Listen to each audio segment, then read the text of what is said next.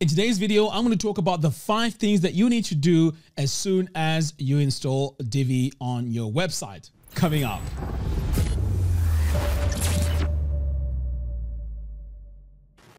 Hello everyone and welcome. My name is Mac, and in today's video, I'm going to talk about the 5 things that you need to do as soon as you install Divi on your website. Now, these things I'm going to talk about are going to save you time and also make it easy for you to design your websites. Now, before we get started, I'd also like to remind you that if you buy Divi using my affiliate link, I will give you access to my web design formula course, a course that teaches you how to design professional looking websites with Divi. All right, so let's dive in and let's talk about the very first thing. So first of all, when you first download Divi, most people want to go in straight and start building their website. So the very first thing you need to do is to make sure that you install your API key. So what you need to do to install your API key is to head over here to your website where you bought Divi and then log into your members area. So once you log into your members area, you want to come over here to where it says product downloads and then click where it says my account. So this is where you get your API key. So you just click over here and this will show you your API key. Of course, I'm not going to show you my API key in this video because for obvious reasons. All right, so once you've copied your API key, next you want to come over here to your website now and then go to theme options. So here on theme options, you want to go straight to updates. So you want to enter your username and API key. So you may be thinking, why do I need to add my API key here? So the most important reason why you may want to add your API key is number 1, Divi occasionally puts out updates to enhance the builder and give it more features. So without this API key, you won't be able to get these updates pushed to you automatically. Secondly, it's support. So the API key also gives you access to do remote access support. So without this key, you won't be able to get the support that you may need from the support team. So this is the main reason why you may want to do this. And also, there's also a feature called the rollback to a previous version. Again, this needs the API key for this to function well. And also, I almost forgot, pre-made layouts. In order for you to download the pre-made layouts, which are also important, by the way, you need to have this API key installed. All right, so let's move on to the next item. And the next item we're going to be talking about here is the color palette. So after you've entered all your API key, you want to come back over here to general. And this is our color palette here. So again, why do we need to enter our colors for our color palette? It's important because as you start designing our website, it is very time consuming to go in and add your hexadecimal value every single time you want to change an item on your website. So by entering your colors over here, this sets your colors throughout your whole website. So every time you go to any page or any design in your website, you will see the new color palette that you would have entered right here in the theme options. All right, so the tool I use to choose my colors is coolors.co. So over here, what you need to do is to generate your color palette. Once you're happy with it, you can come over here, copy the hex value, come over here to your site, and then you can go in and start adding all your hexadecimal values in here. So you can see here, it is changing right away. So let's go ahead and add a few colors here and then show you how this works on your website. So I'm not going to go in and add all of them because obviously the process of adding these colors is very straightforward. As you can see, I'm just copying here and then coming back to my site and adding the values. Let's do one more and then we move on to the actual design and show you how this works. All right, so you can see I've added these first 4 colors. Let's add white to this as well. There we go. So now I've added white and we may also need like a gray over here. So let's add 3, 3, 3, 3, 3.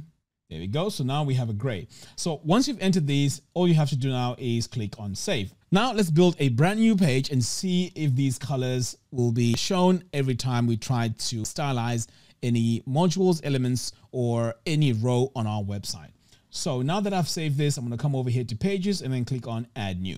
So I'm just going to call this page, pretty much anything. And this is the first time I've installed Divi here. So, all right, so let's just call this page test and then we're going to use the Divi builder. So this is the first time I've installed Divi on this website. So we are going to get this walkthrough, but I'm just going to say start building. Right. So now that I have these 3 options, let's just go ahead and build from scratch so I can show you how this works. So let's say you want to add some colors on your website. So if you come over here to your section settings, for example, let me just snap this over to the left. Now, if I go to background, you notice that now all my colors are now here. The colors that I initially entered when I was setting up my colors in the theme options. Okay, so that's the background. So let's say I want to go with this color here, save that. And now let's add, let's say a text module. Right, so let's say I need to customize my colors here. I can just go over to design, text, and again, you can see here that my colors are all showing here. So I can go straight away and choose the color that I want to use and then save. So as you can see, the color palette is really, really powerful if you set it up right from the get-go. This will save you a lot of time moving forward. So this is how I would set up all my colors. All right, so let's move on to the next item, and that is the theme builder. So the theme builder is very important because everything that you set in your theme builder is going to be applied across your whole website. So why design the whole website first and then go back to the theme builder? But as I'm mentioning all these things, it doesn't mean that if you've already designed your website, you can't use all these tips that I'm giving you. No, you can always go back and add all these things that I'm giving you in this video. But if you're building it as a brand new website, then it's ideal that you start off this way. All right, so as you can see here, we have this footer area. To be honest, it doesn't look very good, and I'm sure you can agree with me. So this is where you want to go in and go straight to your theme builder. So I'm going to come over here. In fact, let me just save this. Okay, now I'm going to go back over here to the dashboard and go straight all the way down here to the theme builder. So you may be thinking, well, why do I need the theme builder? As I mentioned a few moments ago, everything that you set up here is going to be applied pretty much across your whole website, saving you a lot of time. So now that we can see we don't have a footer on our website. So if I come over here now to global footer, I can build my global footer for my website over here. So I'm just going to do a quick example here. I'm not going to go in full on and design a footer here. I just want to show you quickly how easy it is to build one. So I'm going to click here on build from scratch, and let's start with a single column, and let's add a text module. Okay, so in our text module, I'm just going to say our business, and this is just an example, by the way. And then I'm going to add my links here. Okay, so I'm just going to highlight this and just add a blank link for now. So I'm going to come over here, give this a blank link. Click OK. Move on to services. Do the same thing. Add a blank link. Okay, so you can see here I have, in fact, this one here hasn't worked. I'm not sure why. Let's go back and try and do it again. There we go. Right, so now it is over here, and we can make this bold if we wanted to. So you can see here, this is the first part of my footer here. So I am going to save this, and then I'm just going to give this a background color. And let's go with, all right, so we're going to go with that as our background color for our footer, and then save. I mean, we can go further and customize the text here, change the colors and so on. But you know what? I'm just keeping things simple here. Now I'm going to go into my row settings, and then I'm just going to duplicate this a few times. Right, so I'm going to save now. Save one more time. Now remember, the footer that we had initially when I created my test page was not very good. So let's see what happens now. I'm just going to close this and then save changes. Right, so now let's take a look at our website, and I'm going to do this in a new tab. Now, when I go over here, you can see our footer has changed. And just like that, even if you had 1,000 pages on your website, the footer will be applied across your 1,000 pages on your website. So this is the power of using the theme builder. You can also do the same with your headers. You can also build your posts. You can build e-commerce pages, archive pages, and so on. So using this theme builder here is very, very powerful. If you wanted to add a new template, you can come over here to add new template, and then you can choose what template you need to create for your website. All right, so now that we've spoken about the templates, now let's move on to the fourth item, and this is the global settings. So as we design our websites, in fact, let me just head over here to one of our pages. So I'm just going to go to all pages, And let's go to the test one because this is the one that we're working with. So before I can go in and talk about this setting, which you need to do right from the get-go before you start designing Divi, I want to give you a scenario here. When it comes to adding modules or sections or even rows on your website, they come in with default settings. And this is pretty much just the out-of-the-box setting that Elegant Themes comes up with. So in most cases, when we build our pages, we have to go in and do the same tasks over and over and over again. And this is time consuming. And the next tip I'm going to share with you now is really, really powerful. It's called global settings.